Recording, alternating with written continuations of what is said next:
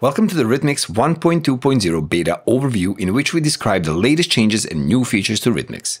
Now, before we start, please like this video, subscribe to the channel, and click the notification bell so you get notified every time we create new content. We didn't have a chance to make the video for version 1.1.0 beta, so we will discuss some of the new improvements implemented in that release as well in this video. I would say that the most important feature added in this latest version was the Apple Silicon support. Among the functionality, the most crucial one would be this one-shot feature.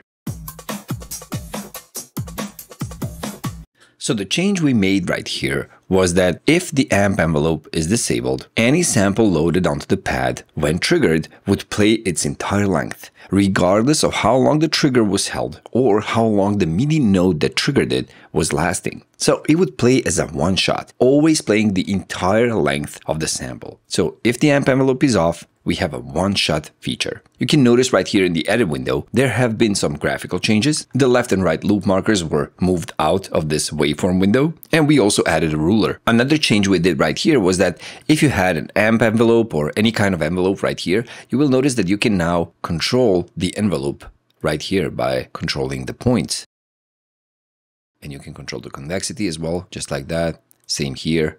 So any point on the envelope can be controlled by clicking on the point and dragging it. We have also greatly improved the monophonic polyphonic switch right here. And now when you switch to monophonic, all the instances, no matter how they were triggered, was it the MIDI or the internal sequencer, or was it the trigger right here by pressing the pad, they all are in one group. So any trigger is going to stop the previous one. In fact, as soon as you change any of the pads that maybe had multiple instances of itself playing, as soon as you change it to monophonic, only the last instance remains. So it immediately changes to monophonic. Of course, in case things ever got crazy and you had too many things playing in polyphony and you wanted all of them to stop, we have added this nice kill sound button. So once you click this, anything that played now stops. I'm going to try this. So let me lower the volume. It's going to be multiples of this. So I'm going to trigger this multiple times.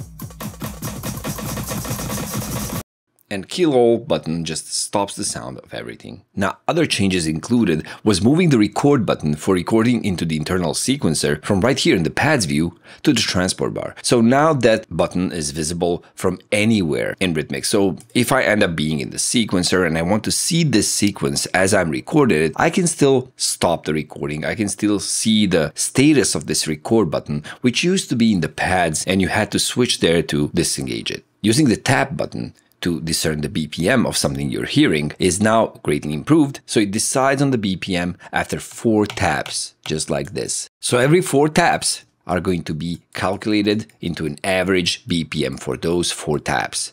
That's going to give you much more precision, and it's going to be much easier to get to the desired BPM. Now, I mentioned the sequencer before. Our sequencer can now follow any BPM changes. So let's say if I was playing this project and I had this entire sequencer playing. So let me change back to the 1, 2, yeah.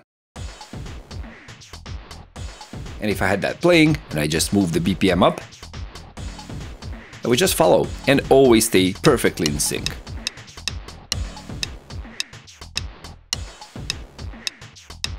See that? Also, some users reported to us they were unable to select, empty pads. Now you can do that, if nothing, just to see if there is a sequence that exists on an empty pad. I think the thing that actually makes your life the easiest right now is that you can reset the entire sequencer by just Control plus clicking this trash can button on a Windows computer, or Command plus clicking that trash can button on a Mac. Before you had to reset each one separately, now you can just Control click and they all just get reset. When dragging MIDI out, if there is an empty pad that had a sequence in it, that pad's sequence would not be included in the dragged out MIDI. Once again, overall, we made many improvements. We have discontinued the VST2, but we have added support for audio units, and of course, you'll always have access to VST3. The offline mode has been introduced, so once you log into RitMix, if you keep the Remember Me checked, you can stay offline for a month. That is it for this video. If you have any other doubts and you want to learn more about RitMix, we added one more thing on top, and that's when you click the RitMix logo, it opens the RitMix online manual. Have fun using RitMix.